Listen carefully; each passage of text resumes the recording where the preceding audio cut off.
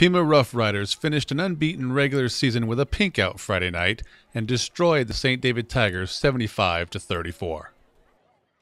After St. David quarterback Travis Davis fumbled away its first possession on 4th down, Pima opened up the scoring on its very first offensive play of the night as Logan Sherwood went untouched 54 yards to pay dirt.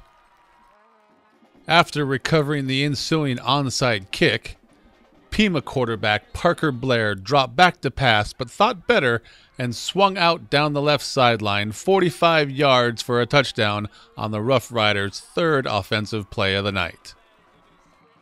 Later in the first, Blair then hit a wide-open Johnny Boren for a 68-yard touchdown and their first hookup of the night. It wouldn't be the last. Desperately needing a score down 23-0, Davis took the snap around the right side of Pima's defense and scampered 38 yards to put the Tigers up on the board. Pima's workhorse Hancock had an answer, however, and took a pitch from Blair to close out the scoring in the first quarter. There was more of the same in the second quarter as Blair hit Boren yet again on a flare pattern that he rumbled and bumbled down the field for 54 yards.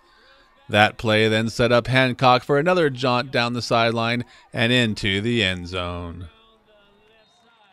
St. David's Johnny Schmidt showed he has some moves as well as he took a tight end screen pass from Davis and zigged and zagged his way through Pima defenders all the way down the field for a touchdown. Pima marched right back down the field, however, and capped the drive with a 3-yard touchdown pass to Boren from Blair.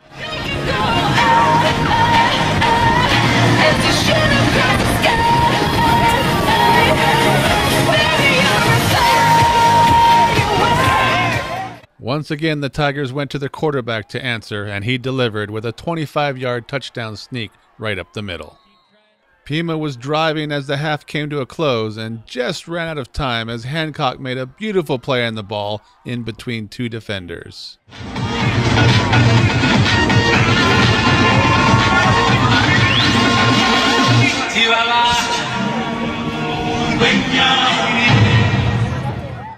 Pima burst out in the second half and quickly returned to its scoring ways as Hancock took a handoff up the gut, twisting and turning and running by defenders all the way to a 54-yard touchdown. After the ensuing onside kickoff attempt failed, Davis took advantage of good field position and scampered in from 25 yards out. It would be the Tigers' last score until late in the fourth quarter. Pima wasn't done, though, and Blair found Boren for a nice toss and catch that resulted in his third receiving touchdown on the night. I think we played really good, and our quarterback was doing really well on his passes, and our running backs were running really well, and our blockers were blocking. It was just a perfect game for us right before the season ends. And I was open, and so he hit me. I mean, anyone else is open, they're going to hit them, but I was just feeling it tonight, and so he kept on hitting me. I think it's a big chance we're going to take state. Justin Karchner then made an outstanding play on defense as the Tigers attempted to convert a 4th down. After the turnover, Karchner had perhaps the catch of the night as he snagged Blair's pass off Austin Bryan's helmet and took it in for a 49-yard touchdown. Ali'i Tavesi then finished the scoring explosion for the Riders as he rumbled 80 yards down the field. Watch as he tossed the Lions' Logan Brubaker to the side and wouldn't be denied the end zone.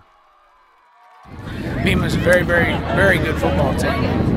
We just didn't have any answers for them. They were too much for us offensively, and so I thought our boys played hard. They tried to hang in there and battle, so I was proud of them for that. But I wish Pima the best of luck in the playoffs. We'll go into the playoffs and hope to right the ship here a little bit and get these guys coached up to go and get a win this next week and whoever we play. We've had a good season, and it was a good victory tonight. St. David, they're tough. They came into here with just one loss.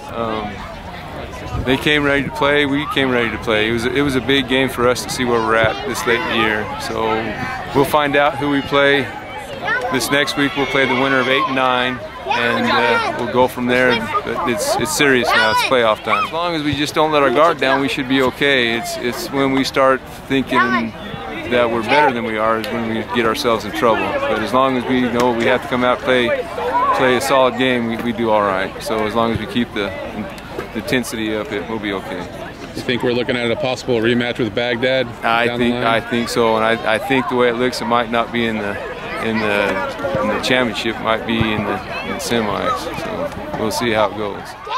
This has been John Johnson reporting from Pima for the Eastern Arizona Courier.